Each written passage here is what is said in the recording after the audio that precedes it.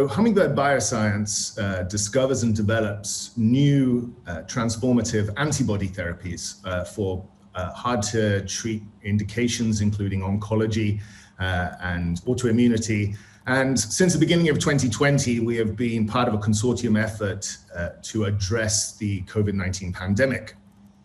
So Hummingbird 115 is our new experimental antibody treatment. This is a type of therapy called a neutralizing antibody.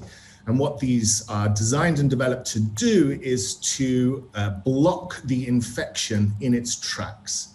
So you can picture this as building a wall around the virus inside our bodies so it can no longer contact with our cells, and then we can stop that cycle of infection.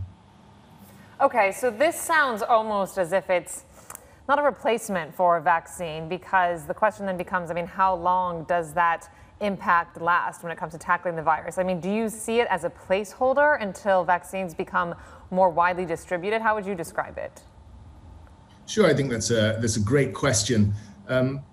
In my opinion, the key to tackling this global pandemic is building an arsenal of options, both preventative, like vaccines, and treatments for people who have COVID-19, like antibody therapies.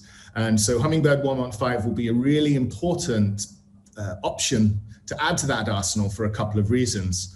Firstly, it will be a safe and effective option for people like you or I if we get COVID-19 before there's a vaccine available, and we are one of the unfortunate ones who may develop a severe form of the disease and need to get a treatment.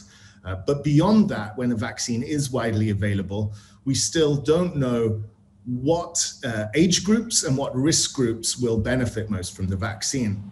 So Hummingbird 115 will be a great option for people who maybe don't respond to the vaccine, or who can't take the vaccine due to some underlying health condition. Sure. Jerome, good morning. Thank you for joining in this conversation. Where are you in the development process?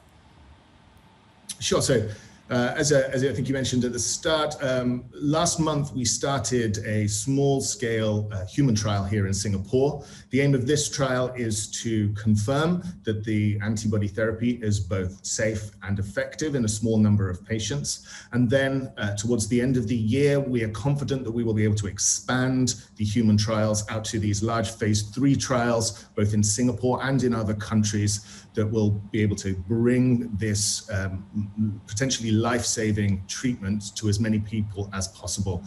So we're aiming for early 2021 for widespread accessibility of this therapy to patients.